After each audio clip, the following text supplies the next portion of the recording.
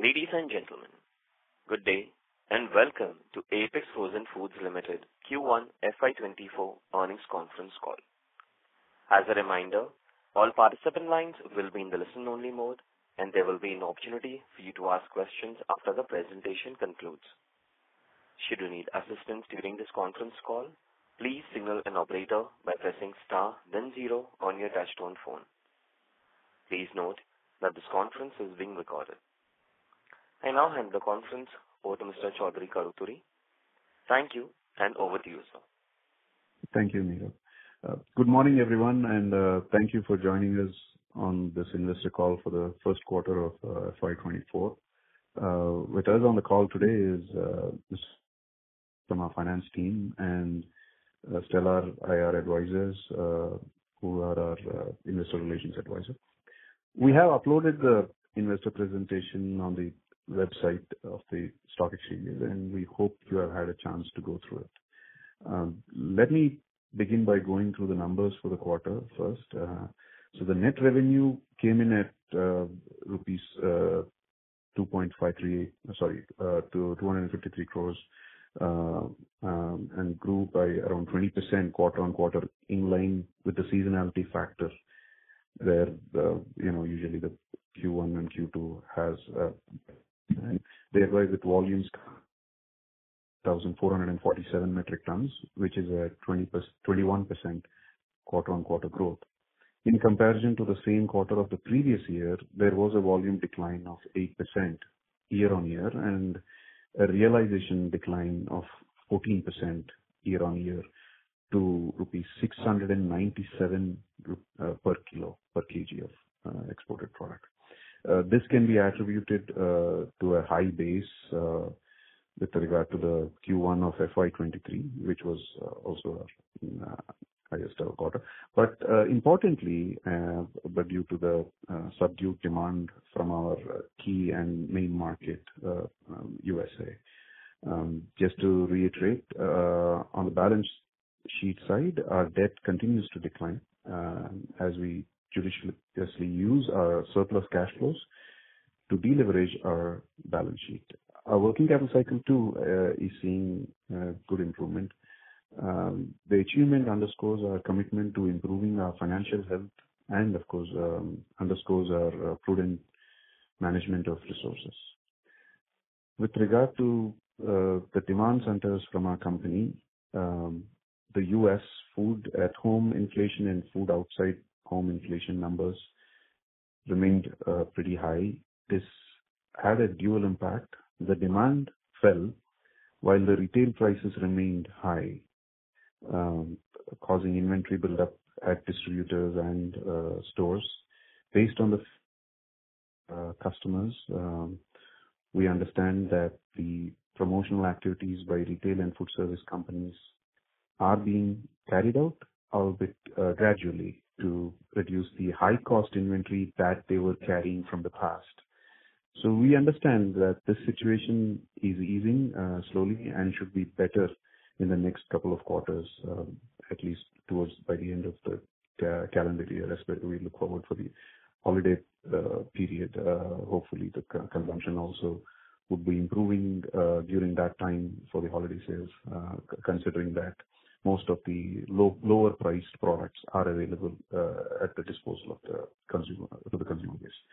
Well, once the inventory backlog is cleared, which is in the process, we are cautiously optimistic that we should see a revival in the demand.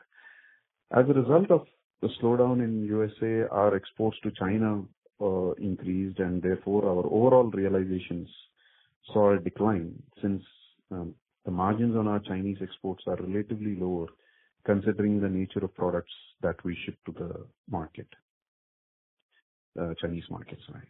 And our exports to the EU continued. However, just like more developed markets, there is still some hangover of the inflationary pressures. However, we have been working, and we have been quite reasonably successful in growing our sales to the EU market, especially locking in some contracts with supermarket chains who were not there with the company in the earlier years. So we are also, this in a way is also, is the result of our focus to diversify our markets too. So that we are working in that direction, and definitely, yes, we definitely consider European markets and European countries market, as well as the United Kingdom market for us as the key markets for us, and we are slowly seeing a steady growth there in terms of volume. At a global level, of course, Ecuador shrimp supply, the shrimp supplies continue to add some pressure on realizations. However, from a competitive positioning perspective, India is still ahead both on costs as well as value-added products. We are hopeful that this combination of factors eases out over the next couple of months, and we should have a better second half of the year, of course, subject to the supply situations with regard to the stocking at the ponds and also the availability of the shrimp supply.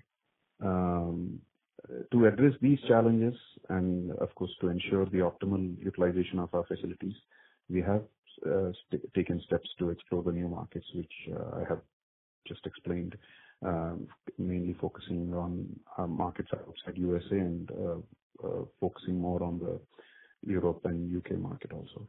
This strategic move will not only diversify our revenue streams, but also enhance our resilience in the face of the market fluctuations. However, it's important to note that while we are entering these new markets, we remain cautiously optimistic about the overall market scenario. This applies to both demand trends and the supply of raw shrimp, which I just explained, especially considering the complexities surrounding shrimp production in India. In conclusion, while the past year has presented its share of challenges, we remain committed to adaptability and growth. We are actively navigating the various market dynamics by expanding into new markets and working on improving efficiencies of our operations. And thank you very much. And I now open the floor for the questions. Thank you. Thank you very much. We'll now begin the question and answer session. Anyone who wishes to ask a question may press star and one on their touchtone telephone. If you wish to remove yourself from the question queue, you may press star and two. Participants are requested to use handsets while asking a question. Ladies and gentlemen, we will wait for a moment while the question queue assembles. Participants, you may press star and one to ask a question.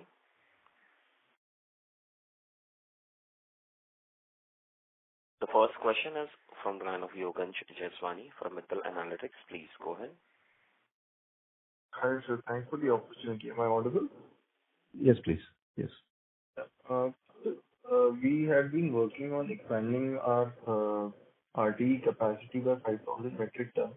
I think in one of the presentation slides, it's mentioned that by end of May 23, it got commissioned. So could you just share a little bit more about on this in terms of production that we saw during Q1, or the entire production of it will get streamlined from Q2 onwards? And for the year FY24, how much are we expecting to do from the RTE? As you mentioned, and it is a fact that we have commercialized the production towards the end of May, and almost in June we started the commercial production. The impact of that, of course, is more to be effective from Q2 onwards.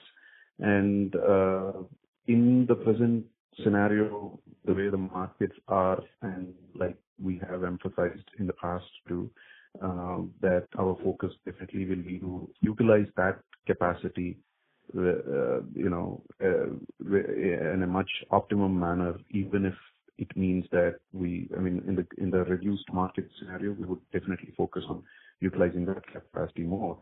And typically, the RTE products go mainly into, and actually, majority, almost all of it goes into retail and supermarket chains only. And it's very, very with regard to the food service chain. Sorry to interrupt you, but we are losing your audio. Sorry, can you hear me now? Hello? Yes, sir. Hello? Yes. Typically, the RTE products are mainly taken by the retail markets or supermarkets, and it is less by restaurant chains or food service markets. And with that, we are actually working with some of the retail markets very carefully to ensure that we lock in with regard of the RTE products for the sizes which we have available in our supply market.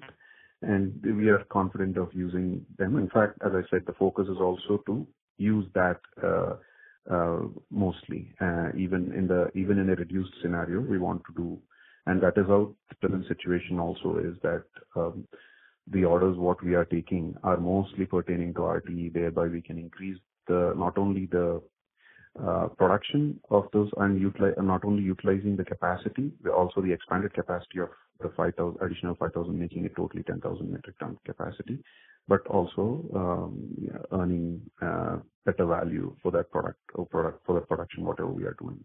And we are also now more confident. We just understand that the EU market also is opening up, because in context to RTE, for the past 3 years, we were disabled literally. We were handicapped to supply to the EU market, and now we have some positive news that they are going to approve our new facility too. So that way, that is very positive news for us, for our company as such too, so that we can also tap that market, which, even though it is our next biggest market after the US, we could not do any of the RTE. So I think both of them, our capacity coming into play, as well as this new market opening up positively very soon, is going to help us in utilizing the RTE capacity of 10,000 metric tons to an optimum level of at least 7,000 to 8,000 tons in going forward. That is the optimum utilization at the best, and we look forward to use it in phases based on the market conditions and of course supply also. All right. So the approval that you just mentioned about from the European Union market, any timelines on that? By when do we expect to get this approval?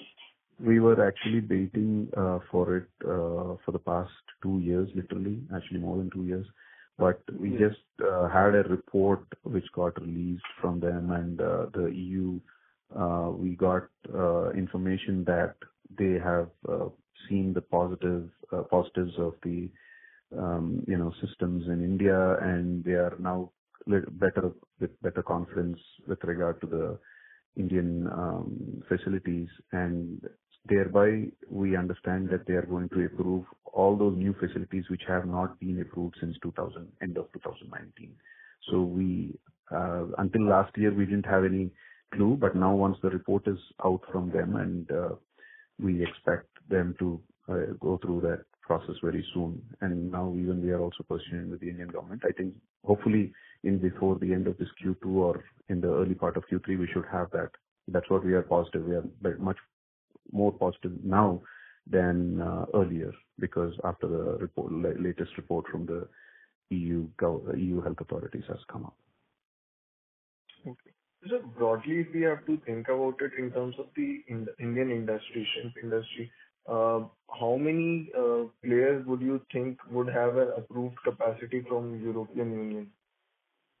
Are those numbers too few and that market is just opening up, or there are fairly bigger players who have exposure to it?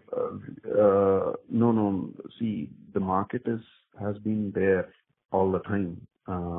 It is our existing customers who are currently sourcing those products from some other countries, some other nations, whether it is Vietnam or Indonesia or some extent from Bangladesh, example.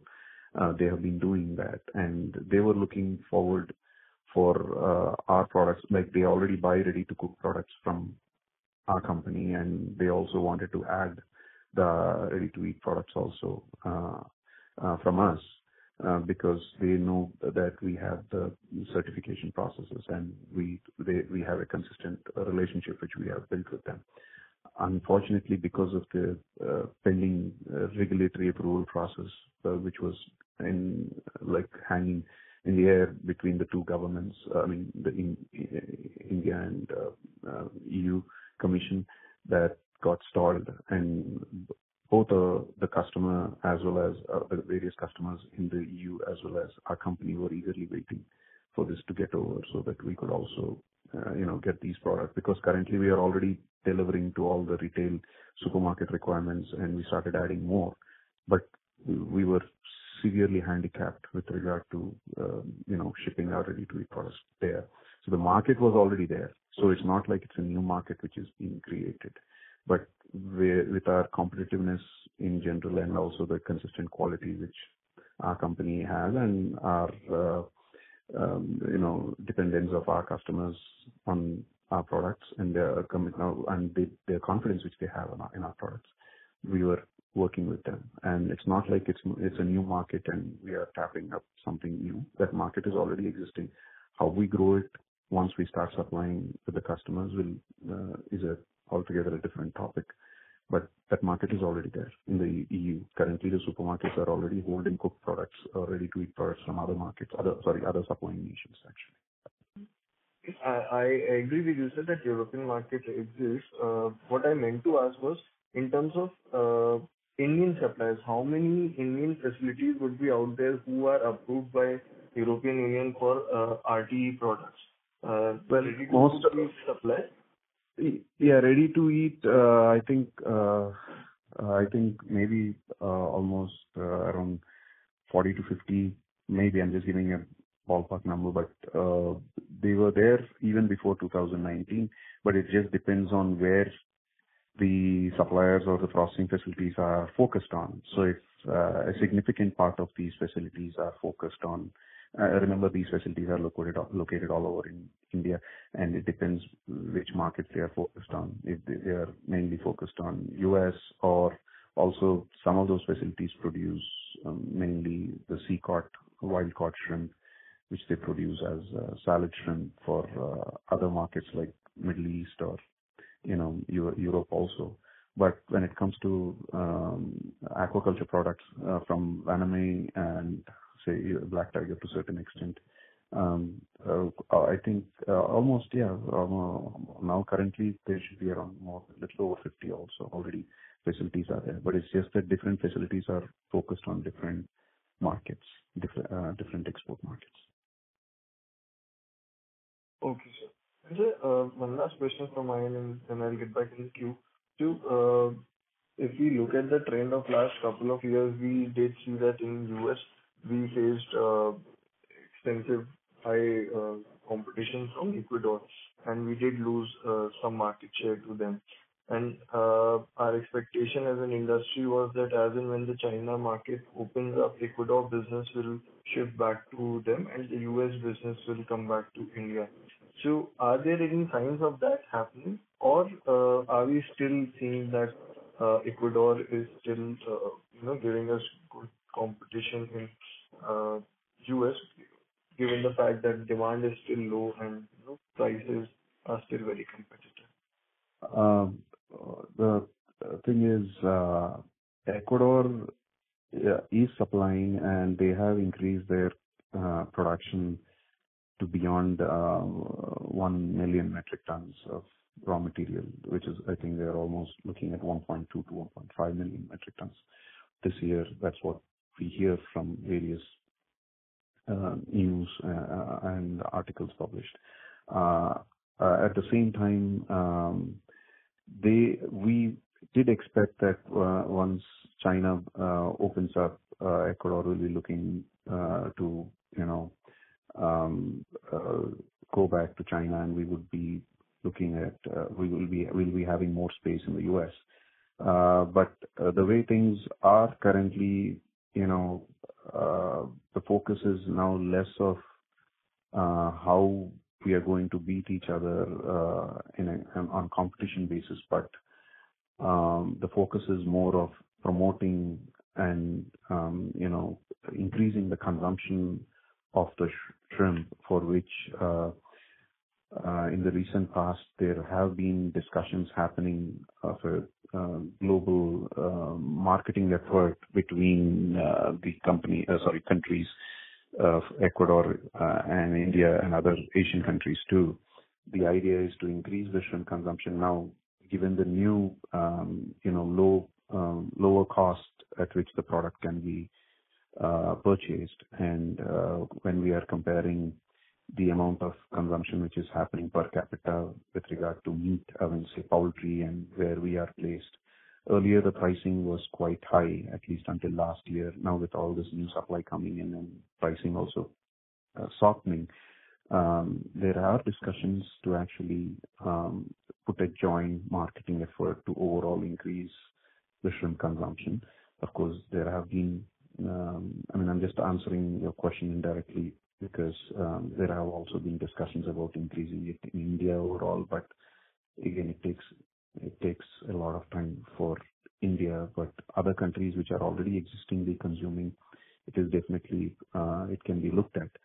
So when it comes to China, they are also actually sitting with quite good inventories, and by the way, most of the inventories which I have also mentioned in the opening remarks, which are there in most of the importing markets, whether it is USA, Europe, or China, they are definitely all high-priced products, which we need to understand that none of the distributors or the importers or the sellers of such products in those markets are willing to just, reduce the prices because there is a new flow or the flow of newer product which is coming at lower pricing is available. So definitely the inventories which are there were a concern, and as those inventories are getting cleared, it helps. One. Second thing is the inventories which all of them hold, most of them are higher priced, and definitely when the higher priced inventories are getting cleared, the space will be created for newer product, as well as when the newer product is coming at a lower price, whether it is from India, Ecuador, or whichever country, definitely that is going to support. And added to that, these kind of joint marketing efforts, which are in discussions, and hopefully they take place with the support and contribution of all the different producing nations. Overall consumption of shrimp is the current focus. We are looking positively at that part, but in China, currently it's still kind of slow, and this has Ecuador did shift a little bit to China, post their opening. But overall, as I mentioned earlier in the opening remarks, the inventory levels were quite high, and as they get consumed, we should see a better space made available in all these markets going forward in the next few months. At least that's what we expect big time between the holidays towards the end of this year till and when it comes to China, more than the holidays, it is the Chinese Spring Festival, which is around February, which is a big time, big period for consumption. So that's what it is. Got it. That was really helpful, sir. And so just one last thing. On the overall shrimp industry, typically Q2 is a better quarter for all the shrimp processors. So going forward, do we expect some improvement in the business, and how is the overall cropping been this quarter, and what's the trend like? In the Q2, generally, like you said, because as you know, keeping aside quarters of the Indian financial year or the general calendar year, typically the tropical climate and the period of May, June, July, August typically are a good time for production to happen. That is why historically we always see Q1 and Q2, and typically the first half of the year being better performance period during the Indian financial year. That's what we see in our industry. And in this year, however, Q2, there are some issues which we kind of foresee with regard to supply. The stockings have been kind of not aggressive like they have been in the past. Remember always that it is the demand which motivates the supply, right? So naturally, when the demand is slow, or it has been kind of going at a slow pace, definitely that will also have an impact on how the supply is made or made available or created. So definitely the slower demand during the end of last financial year and during the Q1 of the current financial year does have its impacts or ramifications on how the supply is being made available. And we do see that there are farmers who have been going for stocking. The delayed rains, or rather delayed monsoon in the south of India, also gave us a good supplies continuously for the past 2 to 3 months, at least 2 months especially. And the sizes were also growing. We have bigger sizes which have been made available, which was not the case earlier because of the dominance of Chinese demand in the past. So most of the farmers were focused on smaller sizes, which is not the case now. They are also focusing on medium and larger sizes, which is a big change in the approach and attitude of the primary producing community. And so in the Q2, however, we see that there could be certain issues on the supply side, as the stockings are not the same like they were in the earlier year or the past few years because of how the demand has been. But definitely the farmers or primary producers who have been consistent in their activity have been stocking. So that way we are okay. We expect product to be there for sure. But we wouldn't say that we will be, doing same numbers or same volume, rather, like what we did in the first half of last year. I mean, that is the fact. That is the fact, actually. So definitely it will be a little bit subdued in relative, naturally, as I said, it's in relation to the demand. The demand, the supply moves in tandem to the demand. So that is the current status. Got it. So that was really helpful. Thank you and all the best. Yeah. Thank you. Participants, you may press star and 1 to ask a question. Next question is from the line of Ranodeep from MES Capital. Please go ahead. Yeah, thank you for the opportunity. So I wanted to understand the dynamics for the shrimp sector, as we've seen labor charges going up, and so has been the feed prices. But on the other hand, the selling prices have been going down. So when do you see these trends reversing, and what are the projections in near term? In the current year, of course, as we have been giving a conservative outlook, even though we did plan in a big way for the current year in the late part of last year during Q4.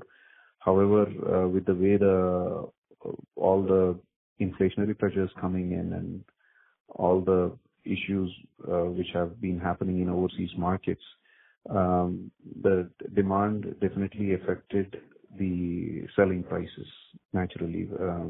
And the demand, should we say, was it a slowdown of the demand, or whether it was more supply and more product made available, thereby basically the demand did not pick up, or rather it did not go on par with how the supply was being made available for various reasons and multiple factors, whether it is the stoppage of the monies which people were receiving in markets like US from the government during COVID, whether it is the factors like that, or whether the supermarkets and other food service chains were having inventories of other more expensive products like crab, and they were more focused on promoting those products. Whatever, end of the day, it did affect the demand of our products, the shrimp products, definitely, for multiple reasons. Now, when this has happened, definitely our pricing has come down. Now, when it comes to the production side, we wouldn't be able to comment much on the feed prices because you just mentioned that. But when it comes to labor costs, of course, we are focused on how we produce and efficiently, and we manage our costs to the best possible. And given the scenario, the biggest affected party in the whole supply chain in the current, market trend is the primary producer, the farmer. Definitely, without the primary producer is the one who has been at least having the, most part of the margin in the entire supply chain. And their margins would get affected definitely. And they are also, rationalizing their costs and bringing down the way they are changing their strategies, which we did explain in the earlier con calls too, that as the market demands, each of us, whether we as a processor and exporter or whether it is the primary producer, we all have to look at our costs and kind of, bring them to a lower level. Whatever we can bring them. Like, so for example, if the stocking densities at the pond level is coming down, naturally the energy requirements or the amount of feed which is used or, the labor requirement, actually all that will be coming down. And also slowly Indian side, when the costing actually of the labor actually really increases significantly, already some of the farmers or primary producers have already moved to automatic feeders and all that, and which is, by the way, very dominant in countries like Ecuador. India is also has been moving, but quite slow in that direction with regard to automation and depending less on manpower. We can't zero the manpower, but it will be there. And same is the case with regard to processing, where we do bring in newer equipment to produce the products in a much efficient manner, just not freezers and, cookers, but also the material handling equipment. So the idea is that we can, any sort of inefficiencies due to the manpower and thereby increasing our cost, to mitigate that, we would be focusing on these sort of measures. And as the demand picks up, definitely the unit value, the farm gate prices also would be picking up. But for now, everybody has been come to an understanding that this market is to be maintaining at around these levels for the near future. So thereby, within that market scenario, within those pricings, within the farm gate prices, whether it is a primary producer or we as a processor, we are working out in bringing down our costs. And if you see, our costs actually have come down. The reason being, we did have earlier, we used to have a lot of casual workers also who were there, and now we have minimized those workers and whoever are there we are trying to do better with lesser number of people. Otherwise, we cannot bring down our costs. Because you pointed out the cost of labor. So it has not increased significantly, but at the same time, we are also focused on bringing out better efficiencies out of them. So thereby, we can kind of, keep the costs to a reasonable level. But we still have to look out for an increase in the demand from the overseas markets. Until then, we'll have to carefully plan our production with the current infrastructure and manpower available with us. Sure. Fair enough. My next question, sir, was in terms of is Russia emerging as a big market for us to export shrimp? I'm asking this with the background where I think a few months ago we had some reports where Russia's X5 group was looking at importing some 8,000 tons of shrimp. So is Apex looking at Russia as a big market? If yes, any news on that? See, yeah, in the case of Russia, there are certain issues with, post Ukraine war and, in the present crisis with Russia. But yes, there have been inquiries from Russia, but at the same time, with the way the payment terms work, we did not really go for it in an aggressive manner. And one company saying they want to they are likely to buy 8,000 metric tons doesn't. It's basically over a period which they focus on, whether it is 8,000 or somebody says 5,000 tons. It's over a period, and it all depends on how markets react, and which we all know in today's situation, inflation is there everywhere, all in all the areas. So I don't know how well they are actually reacting to the market conditions. But currently we are open, and we have been discussing with some players in Russia, but we have not made any great strides with regard to growing the Russian market. However, when we compared it, that's why our focus was more on the Europe side, and now we are also having some East European countries which have been sending us inquiries. But the major importing markets for shrimp products will be USA and China, and followed by EU. These will be the major ones, and rest all of them. For volumes, what we talk or our company speaks, they wouldn't. The other markets wouldn't be a significant market as such. But still, we are not, as we are focusing to diversify. We are not leaving any markets untouched. As I mentioned, even East European area we are looking at, where we can do a decent or reasonable volume, if not very high volume. So we have been approached, and we are also establishing contacts. That's how we are working on currently. Both, even though you mentioned Russia, I kind of more responded with regard to East European countries. Sure. Thanks for that update, sir. My last question, sir. Have you seen any incremental market share gain at a global level? See, overall, we understand that there's a demand shrinkage that has happened, but have we overall, at an overall basis, have we gained market share? And if you can just give us the statistics in terms of what is our market share in the global side. I'm sorry, your question was related to India growing its market share? Is that what you said? No, sir. At a global basis, what has been India's market share? That was the first question. And have we seen any incremental growth of India's market share going up at a global basis? My next part of the question was, what is the market share of Apex at a global basis?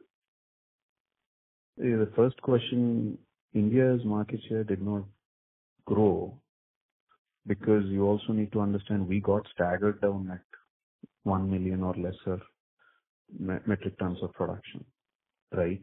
And parallelly, when you also hear that producing nations like Ecuador are increasing 1 million or beyond 1 million, 1.2, 1.5 million metric tons.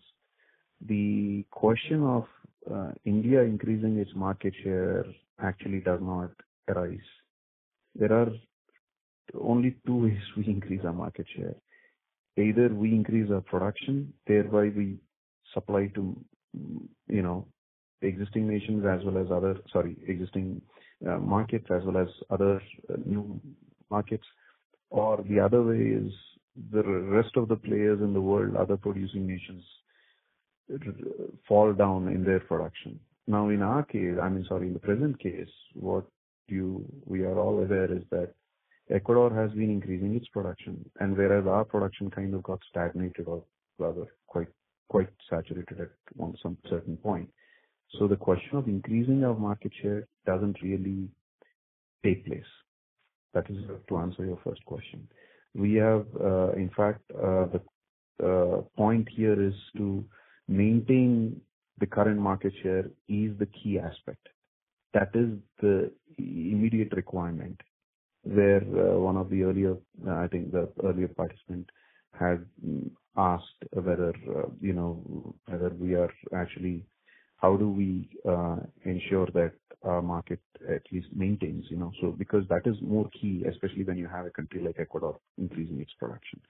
So that is one part. Second part is regarding the company. When you asked, did we increase our market share? Our volumes overall have dropped compared to last year's quarter.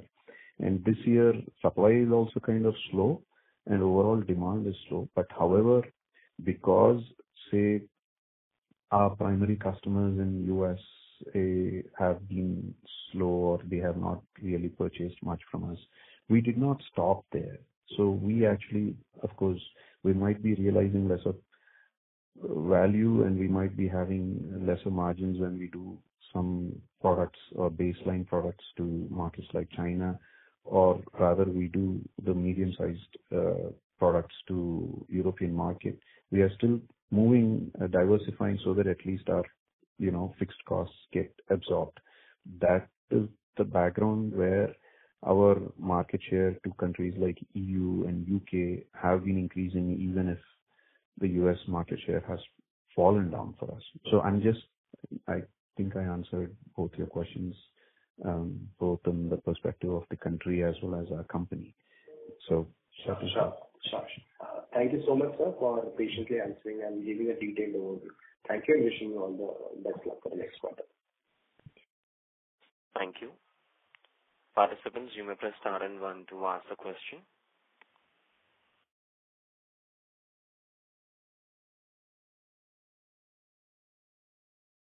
Ladies and gentlemen, you may press star and 1 to ask a question.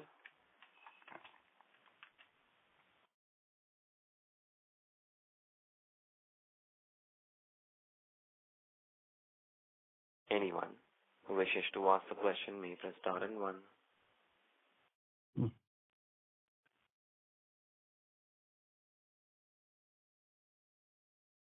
As there are no further questions, I would now like to hand the conference to the management for closing comments. Yeah, thank you. So thank you very much to one and all for making it to our call of the Q1 FY24. And we thank you for your patience hearing about the updates. And for any further queries and clarifications, you can always reach out to us on IR, email address ir@apexfrozenfoods.com. And thank you, one and all. Have a nice day. Thank you very much. On behalf of Apex Frozen Foods Limited, that concludes this conference. Thank you for joining us. You may now disconnect your lines. Thank you.